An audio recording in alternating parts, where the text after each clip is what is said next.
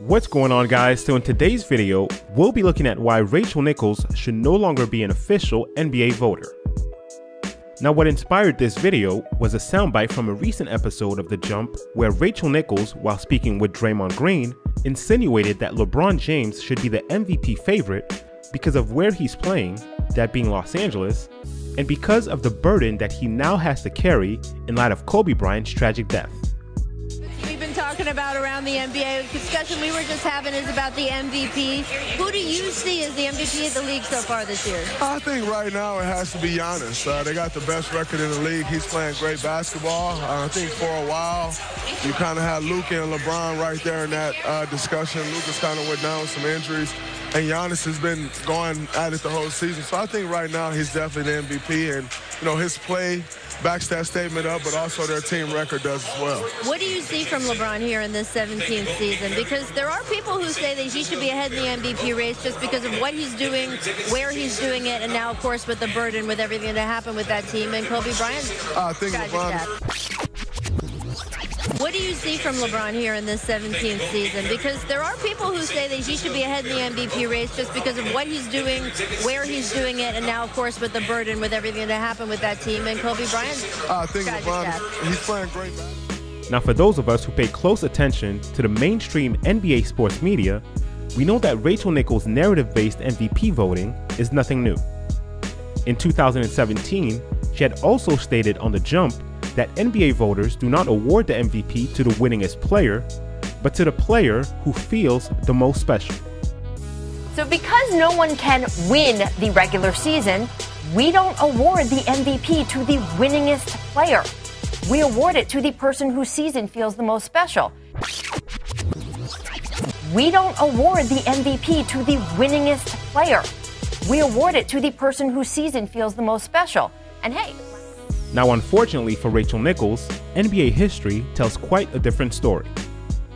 Because of the 64 MVPs that the NBA has had since the 1955-56 season, 86% of them have led their teams to one of the two best records in the NBA, while 65% of all MVPs have been players who led their teams to the best overall record in the league. So contrary to what Rachel Nichols would like the public to believe, NBA voters have generally awarded the MVP to the winningest player, that being the best player on the best team. However, the main clip that we'll be focusing on comes from another segment on The Jump in 2017 and features Amin Elhassan and Steven Jackson, which is very important because of their backgrounds as it relates to the NBA.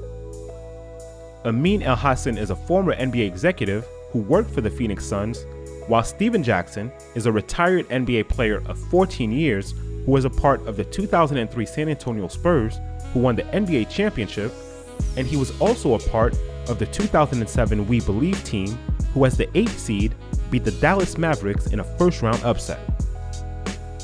So needless to say, they are both knowledgeable and credible when it comes to their understanding of the NBA game. So let's listen in. Last year, Boston's Avery Bradley was on the all-defensive first team. This year, no love, not even on the second team. Bradley was the 10th highest vote getter, but did not accrue enough points. Players took notice on Twitter, starting with teammate Isaiah Thomas, who said, quote, "How the hell is Avery Bradley not on the all-defensive team? That's crazy." Well, direct to the point there, CJ McCollum. Someone needs to be slapped. Avery Bradley ain't made one team. Out of here, and Joel Embiid with this. By the way, Avery Bradley not making at least first team all defense is so crazy to me. I want to know who these voters are shaking my head. CJ cussed on Twitter? CJ's the best. Stack, what do you think? If Andre Roberson made it and Bradley didn't make it, they got the vote wrong. I mean, Roberson gets a lot of props for defense, but I haven't seen him lock down or stop anyone. Avery Bradley takes on challenges every night. He actually does stop guys. We've seen it, not just in regular season, but in playoffs. There's no way he shouldn't be on one of those teams. I think they got it wrong. What do you think of me? Yo, they definitely got that wrong. They got a lot of things wrong. Look. Now, the first portion of this clip deals with NBA players on Twitter voicing their displeasure over Avery Bradley not making any of the all-defensive teams, which also puzzled Amin Elhassan and Steven Jackson. However, what they don't know is that Rachel Nichols is one of those voters who kept Avery Bradley off of her all-defensive team ballot. And at no point during this segment does she ever mention this.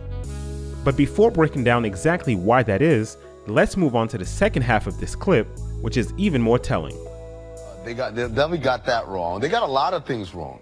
Look, Danny Green, I like, he's a good defensive player, but the idea that Klay Thompson, Avery Bradley, Paul George, Jimmy Butler, none of these dudes made all defense? Hold up, what you said Danny Green ain't for?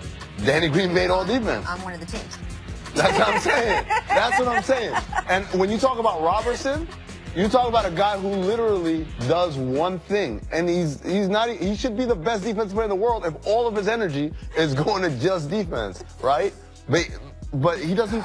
He's not that great defensively. He's a good defensive player, but not better than any of those teams. Okay, I almost walked off. I'm sorry, I almost walked off. Danny Green made all defensive teams. All defensive teams. Over all them names. You hear me? No more award shows. It's over. We're boycotting it. No more. Oh my God. Oh my goodness. I know that the player's first instinct is to say who are these voters, but the problem is, and we've talked about this before, when these votes are handed to any other group, the decisions are more skewed, they're worse, they're out of whack. So is the issue the voters, or is the issue that we don't have stats for defense?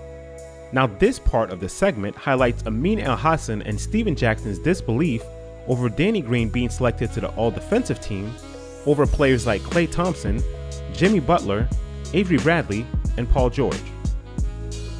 What must also be mentioned is that Steven Jackson has played alongside Danny Green as a member of the San Antonio Spurs and against him, so he does have great first-hand experience. But much like the first clip, Rachel Nichols, who had Danny Green on her all-defensive team ballot, chose to remain silent during the whole segment instead of defending her vote, and even chose to laugh whenever Steven Jackson would express his disapproval of the voters. Not better than any of those teams. I almost walked off. I'm sorry, I almost walked off. Danny Green made all defensive teams. All defensive teams. Over all them names. You hear me? No more award shows. It's over. We're boycotting it. No more. Oh my God. Oh my goodness. I know that the players. And you never have a time where people with a lot of common sense will put Danny Green on defensive team. Yeah, I messed up his whole day today. And we're going to go to break. When we come back. And you never have a time where people with a lot of common sense will put Danny Green on defensive team. Yeah, I messed up his whole day today. And we're going to go to break. Now the issue isn't with who Rachel Nichols necessarily voted for, because the all-defensive teams only have 10 spots available.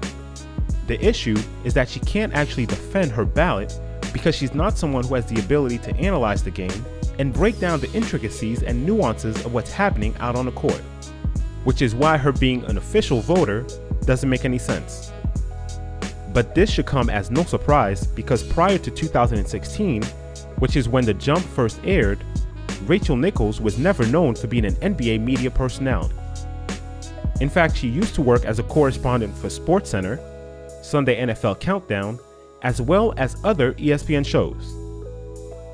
She then left ESPN and joined CNN in 2013 and started covering the NFL, Major League Baseball, college football as well as college basketball, boxing, golf, and even NASCAR.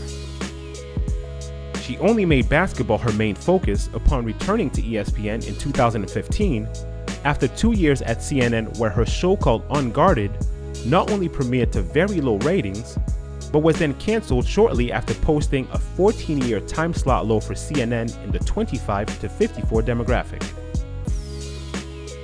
So for her to be an official NBA voter when she has no basketball background not only makes a mockery of the other legitimate voters, but it also puts into question the standards that the NBA holds many of these voters to, especially since Rachel Nichols was allowed to continue to vote after she was caught lying on television about her all-defensive team selection.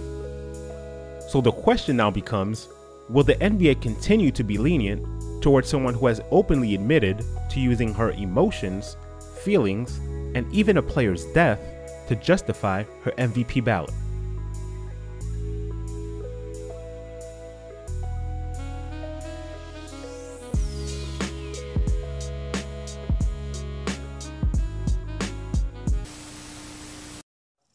One more embarrassing incident for a Rockets team that's frankly already had its share this season. I mean, can the Rockets equipment staff find something for its players to spray their hands with that would make them play defense? Or would maybe keep its best player out of the tabloids for sleeping around on a Kardashian? Because that's really what would be helpful. Or would maybe keep its best player out of the tabloids for sleeping around on a Kardashian? Because that's really what would be helpful. In your mind, is he an all-defensive team caliber guy? Yeah, but I mean, all defensive team is voted on by people who don't really know the game. How much attention has Damian Lillard? Lillard, thank you. Getting he's had one of the most dominant months in NBA history, especially for a guard, and he did not get Player of the Month or Player of the Week. That's insane. Yeah, it is, and that just shows you that it's a very subjective thing, and there's so definitely bias around, and no question, some people are influenced by it. And and here's my thing, and the people that you're talking about. Rachel Nichols has so much qualification to be an FBA expert, doesn't she? Oh yeah, she does. Yeah, right. Right, because she's covered, because she happened to be someone that got lucky enough to get hired to be able to cover NBA basketball. I follow your sarcasm. I follow your sarcasm. Yeah, I follow my sarcasm. I mean, seriously. And it's the same thing with so many of the other talking heads who are out there.